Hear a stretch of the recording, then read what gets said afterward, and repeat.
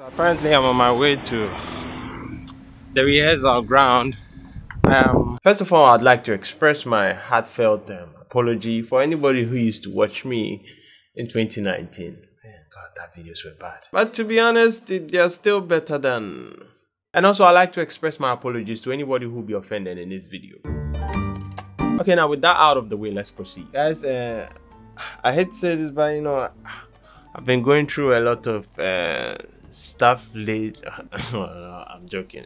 Apparently, I went to pick a job and I promised them I could do it within 1 month, and voila, I can't do it within 1 month. So now there's stress, I'm hot, my issue, and if I'm to do the content I wanted to do, let's just say there wouldn't have been any Monday 5 p.m. to look up to. Hey guys, you can't blame me, man. Man for chopped. And so here we are. I want to rant today. And so the basis of my topic today is to talk about my editing process, advice, and talk about Ghanaian YouTubers. Shots are going to be fired, and so if you have bulletproof vests and helmets, just wear them, and I'm sorry in advance. Before I proceed to the ranting, I wanted to analyze my very first vlog, which I did in February 2019. From experience, I want to point out some things that you shouldn't do as a video creator or a YouTuber. For the love of God, please don't be like this guy. People can deal with bad video quality, but for bad audio quality, man. Oh my goodness, please never don't do that. Don't speed up your video if you know your camera wasn't stable. Oh, that one we call it occupational hazard. It comes with a job. So now that I'm done dissing myself, let me address the general public. I know this is for Black and Nemo, but if you guys will permit me, let me go all in on these people. My first bullet is for Ghanaian YouTube vloggers. Here, take. You might need this. Okay, we move. To be honest, oh my God, some of you guys are, you know, for the lack of a better word, I'll just say I watched the first 2 minutes and I'm already bored. Basically, I'm not here to give tough love or anything. It's just reality check. I'm also checking myself realistically. First of all, before I proceed, let me give you the 3 triangles of video making I'm sure you've seen somewhere before: unique editing, content value, and a catchy personality. You need at least 1 or 2 of these for your video to be watchable and enjoyable. Unique editing. It speaks for itself. We'll come back to that later. Content value. What value are you providing to the user? To educate, to entertain, or both? Catchy personality. To be honest, you either have it or you don't. I'm sorry. But Sasa, you can find a personality. No. I'm sorry. Okay. I'm being a little bit too harsh. Let me crow you guys a little bit. The word catchy is relative to a specific audience, and catchy goes hand in hand with desire. Meaning everybody has that one thing he or she desires. So if you're doing something you desire, there's a specific audience who actually desire the same thing you desire, and so they will perceive your personality or your desire to be catchy. So once you have the desire for something, you find an audience who actually have the desire for the same thing, and you know, 1 + 1 is catchy. So long and short, do what you desire and don't follow the crowd. So assess yourself. If you don't have a catchy personality, no need to worry. You have the rest of the 2 you can develop. Okay, with that out of the way, I want to be harsh, but at the same time I want to be soft. You know, on the 26th of February 2019, I posted my very first vlog, and I didn't miss a single Saturday, maybe a few. So you can conclude with experience that I know what I'm talking about. Okay, I'm just here to rant and take anything I say with a grain of salt. So well, so now with that out of the way, how do you think of YouTube? How do you think of video making process? You are basically a director. Think of YouTube or even video making process as a politician. What are the characteristics of a good politician? To help his people and to make sure that his people are well and you know everything is rosy. And no, the characteristics of a good, or should I say clever politician, is to make the people think he's helping them and everything is good and everything is rosy and yeah, blah blah blah blah. So question right now will be how? Well, I'm not a political science student, but in a democratic state, every politician has about 4 years to basically prove themselves. And let's be real and honest here, no politician can be 10 out of 10 in all the 4 years. So now the question is, how do I make the people think that I was the best in all the 4 years? Timing. Funny enough, it's more simple than that. And let's be honest here, we humans have the mind of a praying mantis. We forget things very easily. And so now as a politician or a YouTuber, you use that to your advantage. Question now is, how do you? Simple. And so to a politician, the first and the last years are the most crucial years in their run. So what do?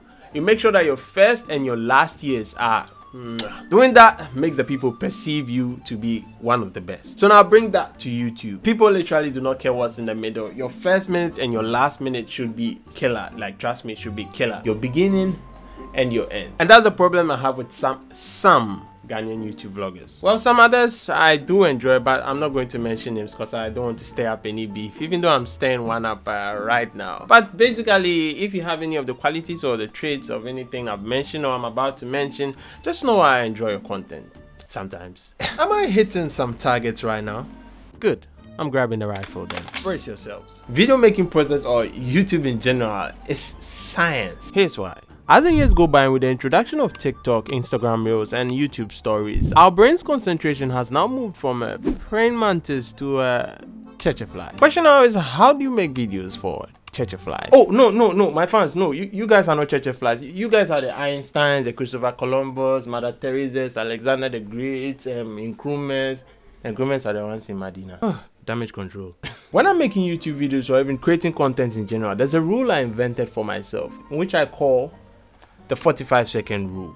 Simply put, anytime you do something interesting or catchy in your video, you simply have about 45 seconds of grace period for your viewers to listen to the nonsense or the boring content you are talking about before they click off. So you basically have between 45 seconds to retain the viewer's attention again, and the cycle repeats itself for as long as the video, keeps on going. Question is, how? The first thing, jump cuts. Let me explain. You don't like the silence, right? Yes. Okay, so now this is what jump cuts do. Jump cuts make the boring thing you listen to become this. You don't like the silence, right? Yes. And so one way it helps is that it just keeps the viewers engaged, and you can use it very creatively. And so now I don't want to see, hi guys, so today I entered a car today. This was my first time holding a steering wheel. Oh my god, guys, I wish you guys were here. You guys missed out.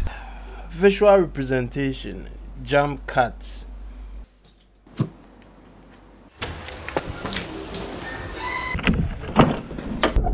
Whoosh, guys, this is actually my first time on the steering wheel. Let me take you through. Don't tell them, show them. I'm not saying my version is better, but yeah, visual representation, please. But don't use jump cut too much because it can become very annoying. Like, seriously annoying. Like, use them in moderation. Moving on, guys, I'm doing this and I'm bashing all of you guys because I genuinely want to see the Ghanaian YouTube community grow. I started YouTube not because of making money, it was because of the passion and the love I had for it. Oh, 8 minutes. Time has soon. I can put mid-roll ads here. Alright guys, thank you for coming for my tech talk. I'll see you guys next week. Bye you guys. I'm joking guys. I am joking guys. I can't do that to you guys. The other thing I wanted to mention was pay attention to your song selection, guys. It's very crucial. But enough said on that side, moving on, and always edit to the beat. Always edit to the beat. I can't stress this enough. Okay, moving on, guys. Since we're actually creating a genuine connection, I want to tell you one of my greatest secrets. Come closer. The reality is, nobody actually cares about you or even what you do. You have to actually make them care about you or what you do. So don't really feel entitled to anything or anyone. That's one of my greatest secrets, and that's what keeps me going. And so when you're doing something, you actually want people to care. It actually has to be a benefit to them for them to care. My controller, if you are my real friend, you support my hustle.